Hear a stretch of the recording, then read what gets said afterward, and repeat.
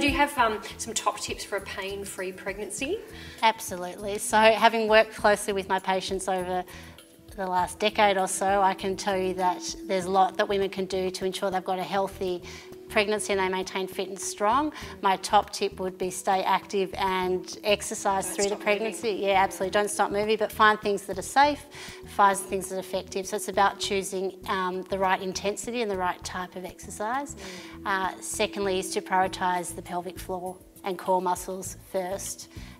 With everything they do. So that is, as Sinead mentioned, specific exercises to help strengthen that area even early in pregnancy or pre-pregnancy ideally, and partnering that with some compression garments such as the SRC pregnancy shorts and leggings, and enjoy the time. Because it's very different when you're pregnant. You can take some time to sort of step back and change your exercise regime. You don't do the same things you've done when you're not pregnant. Yeah, and in the scheme of things, pregnancy and the new mum phase is a short time in the scheme of things. So making sure that things are done sensibly so that best results are got safely as well. Yeah.